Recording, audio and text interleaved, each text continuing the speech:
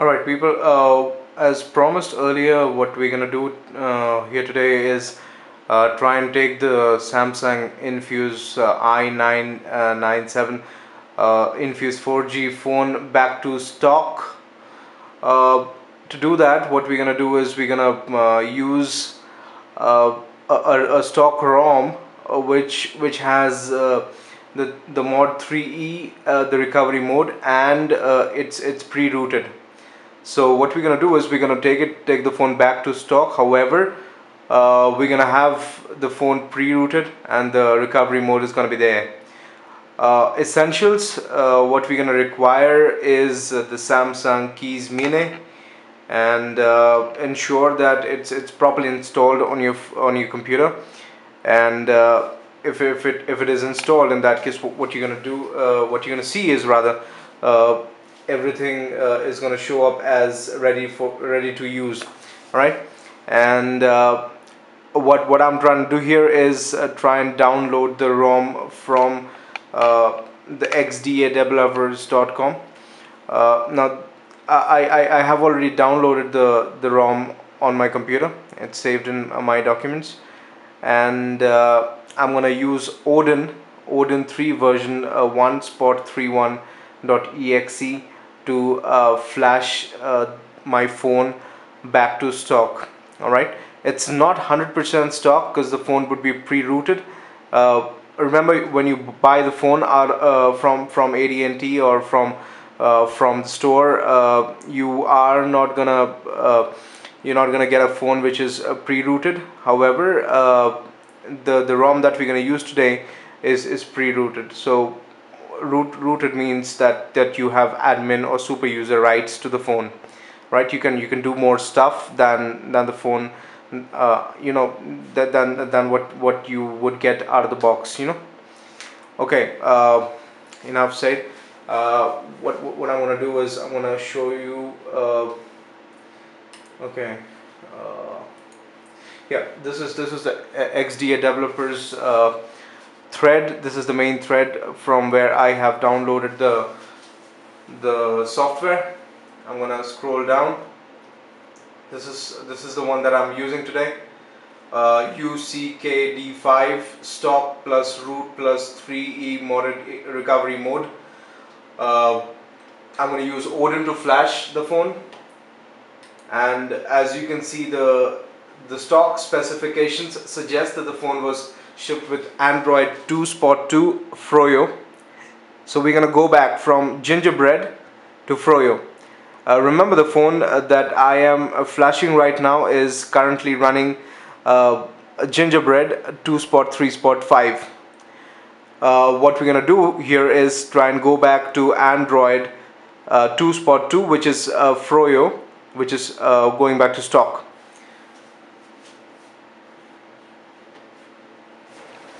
Okay, next step is to go back to my documents, and this is where I have saved the stock ROM and the Odin file.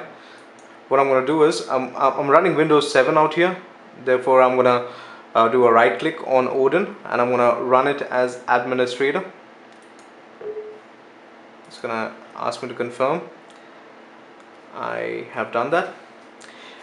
And please ensure you do not check on anything apart from what is already checked in Odin. What is going to be checked is auto reboot and F reset time. So do not check on anything else. And what we're going to do is we're going to try and get to the download mode. To do that, what we're going to have to do is remove the battery from the phone, put it back in. Press the up and down volume keys simultaneously when you insert the USB cable to the phone. That's how we get to the download mode, and if everything's done properly, Odin should be able to detect the phone on one of the COM ports. Okay, I have turned off the phone once again. I have taken out the battery, put it back in, and I am holding down the the volume up and down keys simultaneously, and what I'm trying to do here is insert the USB cable into the phone and Hopefully we're gonna get to the download mode. Yeah, we're on the download mode. Perfect. This time around we are okay. Perfect. We're in the download mode right now, and I'm gonna take you through the steps to downgrade the phone back to stock, back to Froyo. Okay, perfect. Uh, the phone is in download mode, and Odin has detected the phone. In COM port, it says COM24. Auto reboot is checked. Reset time is checked. PDA in PDA mode we have selected the stock ROM, new stock spot tar spot MD5, and we're gonna click on start now. Ensure that the COM port is detected and it shows up in yellow, and you should get if you're running Windows 7, you should get a prompt which says your device is ready to use, right? And we're gonna click on start now.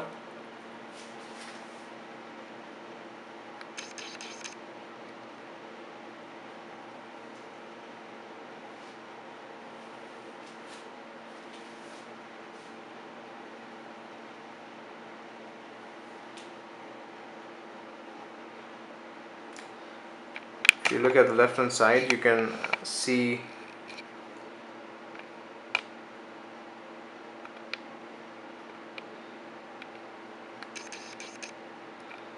the updates there.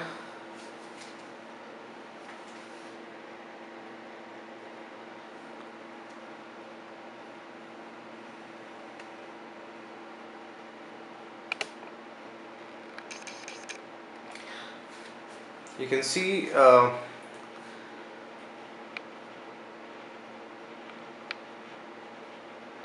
update going through. You can see the green progress bar. Well, that's moving.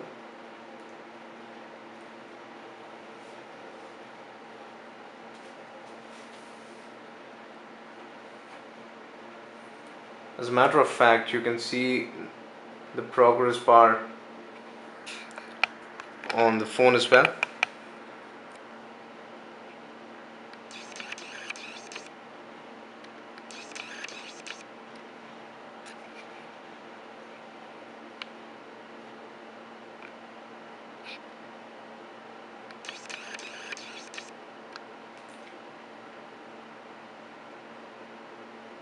You can see the same progress bar on the computer screen as well.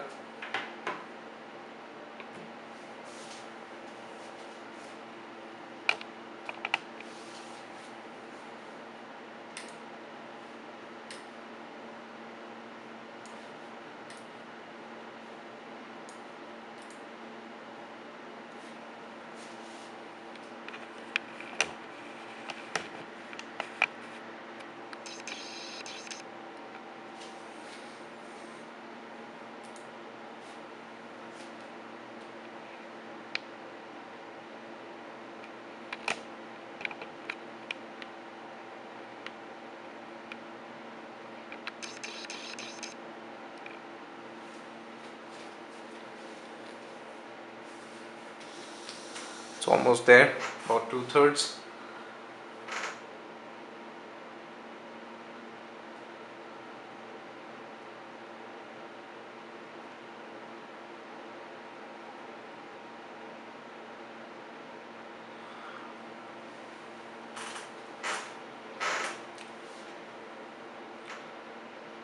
This is a step-by-step guide. What I'm also gonna do is I'm gonna put down the links to xdadevelopers.com, and I'm gonna put on links to my blog on the YouTube thread for you guys to go ahead and download the ROM and the Odin software from xdadevelopers.com, and you can also follow the thread, the official thread on xdadevelopers.com.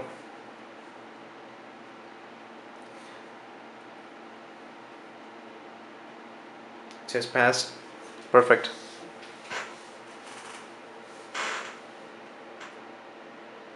Phone is restarting.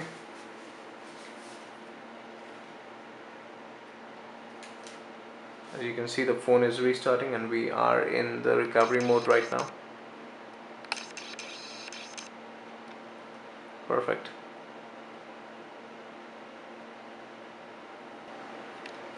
Highlighted option that you can see on your screen. Well, this is the 3E recovery screen. This is the screen from where you can restore your computer. Sorry, the phone to factory settings. You can reboot your phone as well. The option that is selected right now is Reboot System now, and you can hit the power button to select that option. Once you do that, it's gonna reboot your phone. You can see the Samsung screen.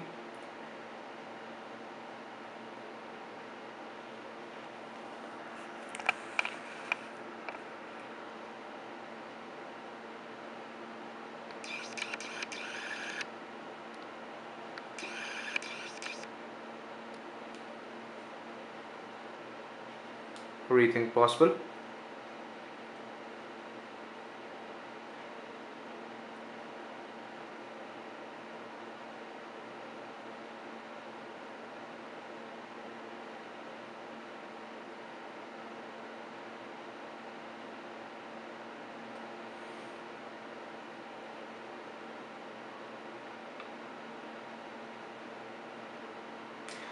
Just to let you know, the reason I'm downgrading the phone to stock, well there are two reasons why I'm doing this.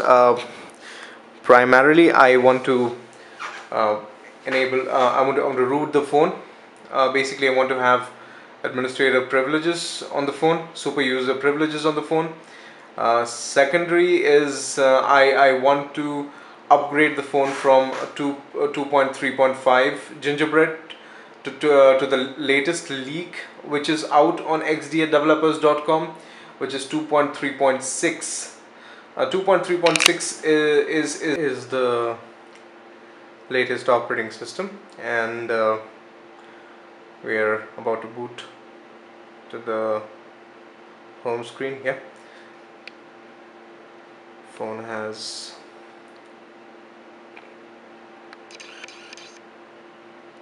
successfully booted into the home screen, and we are back.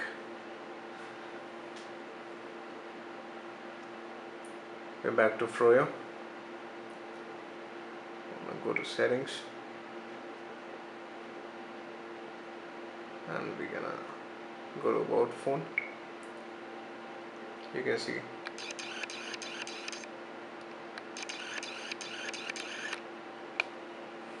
some focus issues here.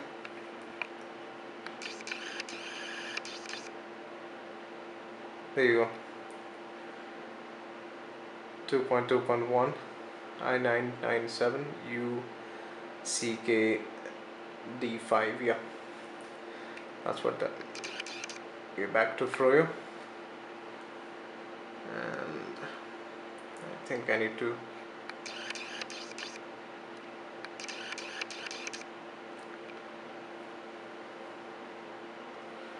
that's about it.